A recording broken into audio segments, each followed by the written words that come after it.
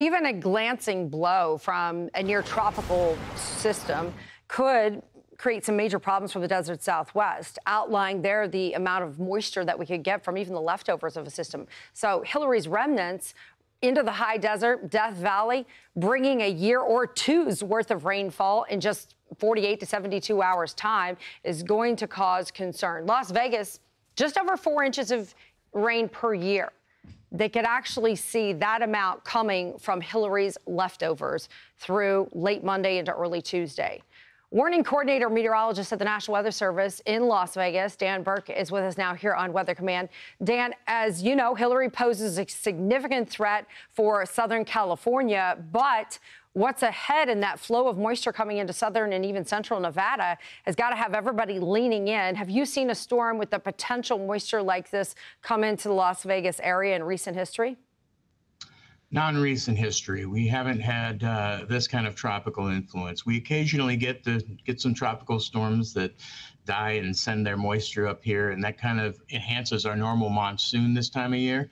However, this is a different animal. This one is going to be bringing the kind of precipitation, as you say, the possibility for a year of precipitation, a year's worth of precipitation in just a couple of days.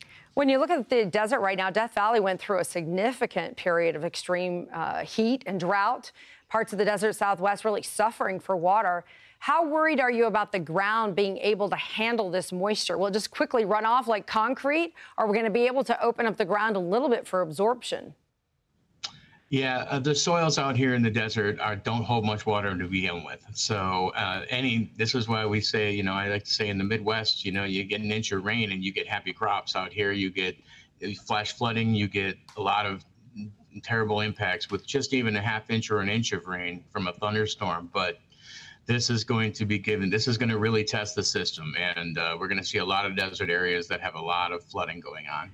From desert soil to the urbanized areas, even the Las Vegas Strip, a lot of people are going to have to pay attention to where the water goes. How are you doing the messaging, sending out these alerts and preparing people for something maybe that they have not ever experienced before?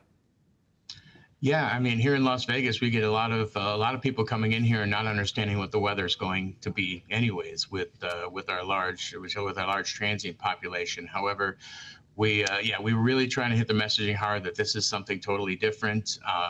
Stay out of flooded washes and stay out of the way so our first responders can get where they need to go.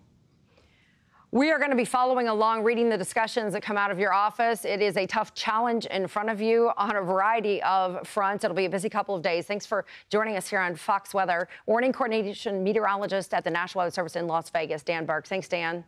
I'm Amy Freeze. Welcome to Fox Weather's YouTube page. We have more great videos on the way, so make sure to subscribe to stay updated on all things weather.